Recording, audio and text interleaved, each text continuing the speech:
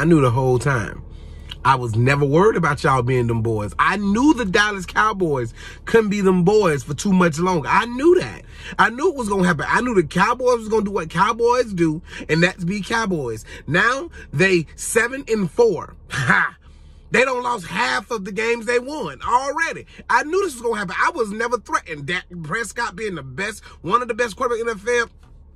Zeke ain't even eating nobody out of cereal bowl no more. Like, what is he doing? I thought Zeke was great. Y'all had deep threats, but them deep threats weren't deep enough because y'all couldn't win on Thanksgiving. Thanksgiving, y'all lost to the Raiders. The Raiders ain't been nothing since Gruden left. Okay? Y'all were threatened by the Raiders on Thanksgiving. Y'all ain't eat a turkey leg. Y'all been trash since 1999. Now, me, you can't go back and find no video where I said the Cowboys was going to be them boys. I wasn't worried, not one bit. Because if we could depend on anything, it's death, taxes, and the Cowboys not making the playoffs or losing in the first round. I don't see the Cowboys making the playoffs right now. At the rate we going, I don't see them making the playoffs. If they make the playoffs, I'll be absolutely surprised. If they make the playoffs, I get on some ice skates and skate backwards through a desert in Dubai. I ain't worried about if they make the playoffs, I buy everybody a $5 pizza from Little Caesar. Or that pizza. You know the little cartoon with the toga on? The Cowboys ain't got...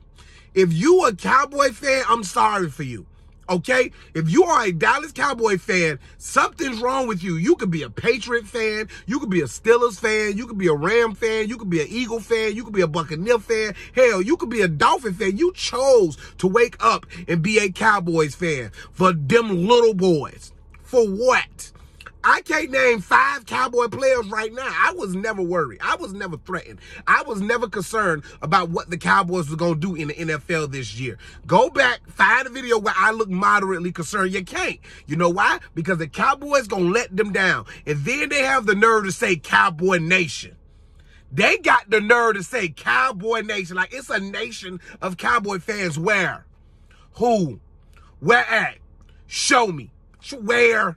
You know what I'm saying? I look at Cowboy players and I be like, what are those? For every Cowboy fan out there, this is what y'all get for being arrogant. Last month, y'all was, we the Cowboys, we back, we them boys, we so good, we ain't gonna lose, we might win the Super Bowl, the world gonna change if we win the Super Bowl. Y'all ain't winning no Super Bowl.